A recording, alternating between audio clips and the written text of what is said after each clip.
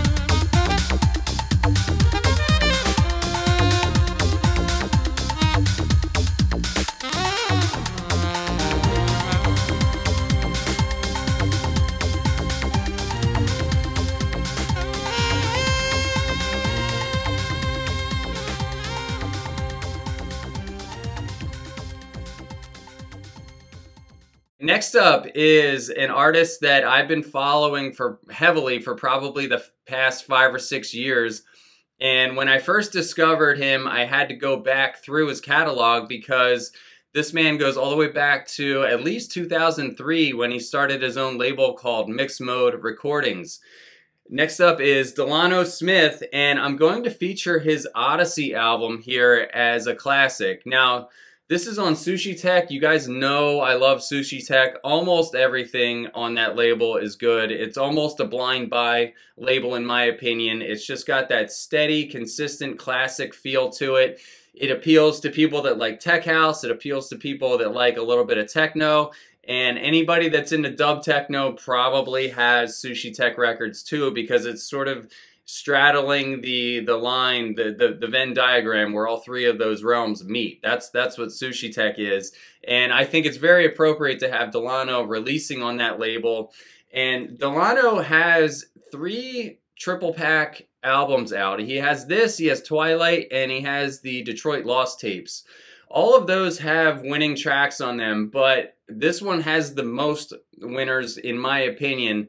And there's a track on here that I absolutely love, and I feel like it encapsulates Delano's sound very eloquently. It's called Inspiration. It's the E2 record on here. And one of the things that, when I listen to Delano's records, he sounds very Detroit, and he sounds very refined. He's almost like a 100-year-old bottle of wine that only has a few simple ingredients, and because of those simple ingredients, it just comes out sounding so good. He has a signature, almost like sweeping smoothness to his synths. There's something, like I said, very refined and elegant about Delano's tracks. Like, they have the punch, and then they have the nice sweeps that I'm talking about, and you'll hear them in the sample here. That sweep is what Delano uses to lead a lot of his tracks. Like, that's the hook, and I just absolutely love him for it. So Delano, please keep the productions coming. I love them, and I love that you stayed true to your sound over the years.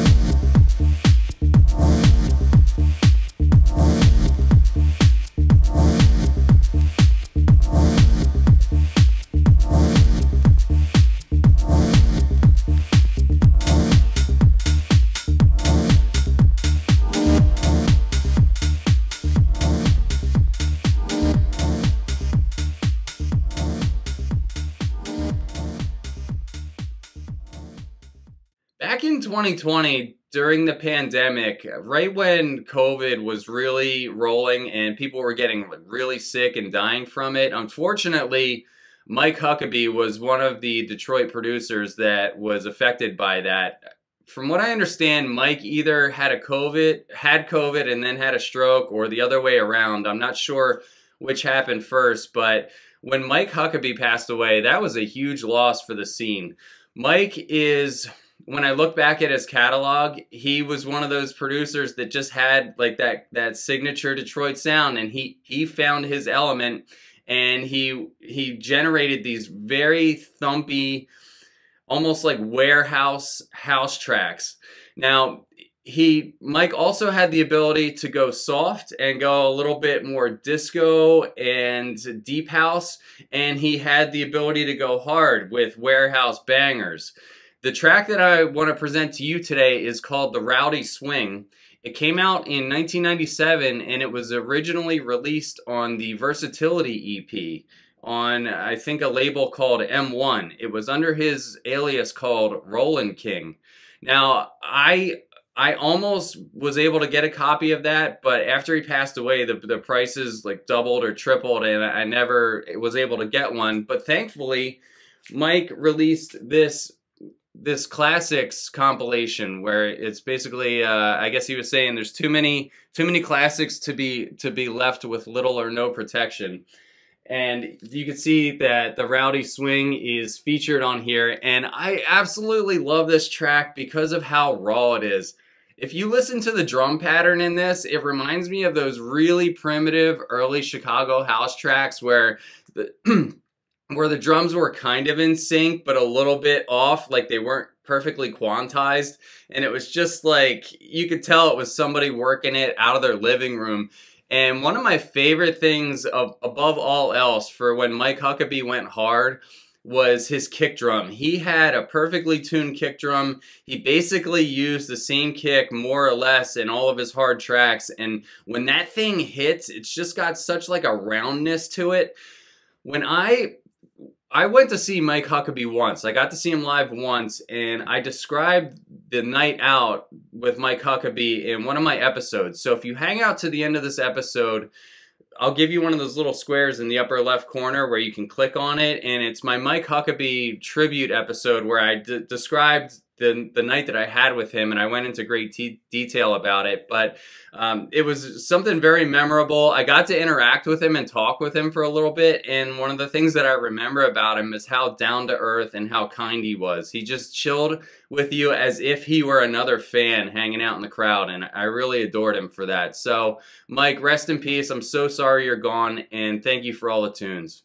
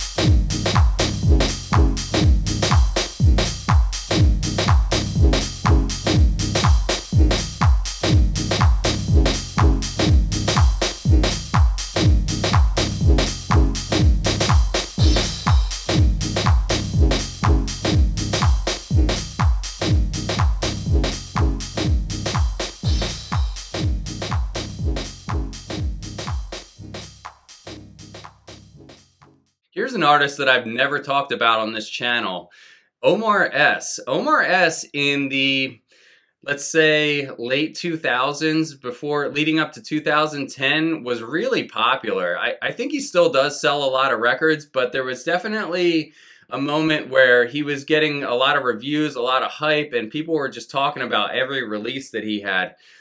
Up until now, I've only held on to 2 of his records that I, really wanted to keep in my collection, and this is one of them. This is his alias Oasis, and it's this kind of raw looking, it's just a raw looking white label called Detroit Number 1, and not too much going on. It kind of looks like a LaVon Vincent record, just with some stamping.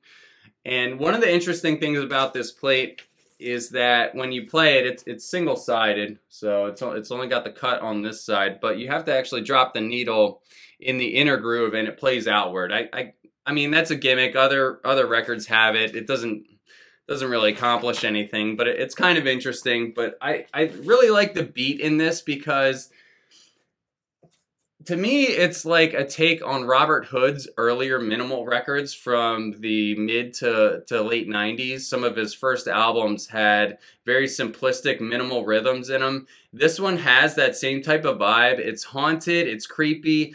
The claps are kind of punchy and raw in almost like a primitive manner, as if the drum machine was intentionally unrefined for the production, and I think that's why a lot of people like Omar-s records, is because they're like the opposite. If you remember when deadmau5 hit the scene in 2007, everything was so smooth and perfectly curated, and it was like so tight and perfect. An Omar-s record is like on the opposite end of the spectrum is in terms of refinement of the individual elements. There's always a rawness and like it's like slightly out of sorts all the time, and that's why I think this record really stands strong.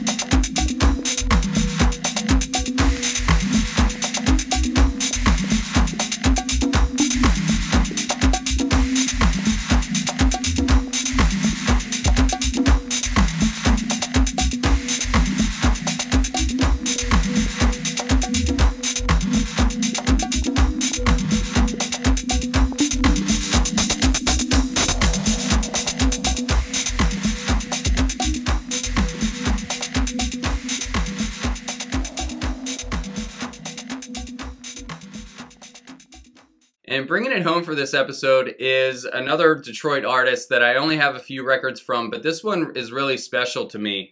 This is Kevin Saunderson's remix of Who's Afraid of Detroit by Claude Von Stroke. Claude Von Stroke is the kingpin of Dirty Bird, and he started Dirty Bird, I think, in 2003. He's a Detroit person. And Who's Afraid of Detroit was kind of like a winter music conference superstar track. It got a ton of different remixes, and the Kevin Saunderson to me was a little bit overlooked.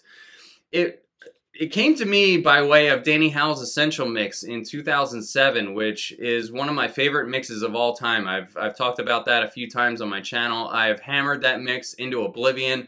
I know it front to back, inside and out. I know every single track on it. And the Saunderson to me kind of captures the essence of that whole mix, because there's a lot of tracks in that mix that have really interesting synth leads, and I think the synth lead that Kevin used in here is just something that I've never heard in any other track. It's kind of got a vibrato type looseness. It almost makes you think that your speaker has a little bit of like a loose connection, but it's not. It's how the synth is hitting, and I just thought it was really nice how Kevin made that synth turn into this like nice sweeping bright sunny day type vibe where you really just want to like listen to it and enjoy the fact that you're alive.